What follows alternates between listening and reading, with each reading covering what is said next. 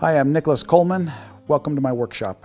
So in this workshop, we're going to paint one of my favorite kinds of paintings, a camp scene by the fire and overlooking a lake and at dusk. Painting campfires are one of my favorite things to paint. I love the smell, I love the lighting, the company that you keep around the campfire, and then especially by a lake, you can hear the water in the background, and you might hear a dog barking in the background, or birds up in the sky, and at that time of day when the sun's just dropping down over the horizon, and it really is magic, and that really is why it's one of my favorite things to paint. And today we're gonna paint that together.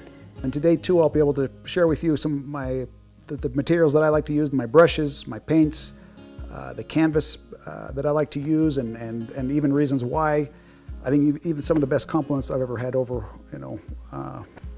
my short career is, it's not that it looks like a photograph, or it looks, the best compliment has been that they felt like they've been there, and I love that we get to share these experiences. Join me by the fire as we capture nature, and we'll get busy painting.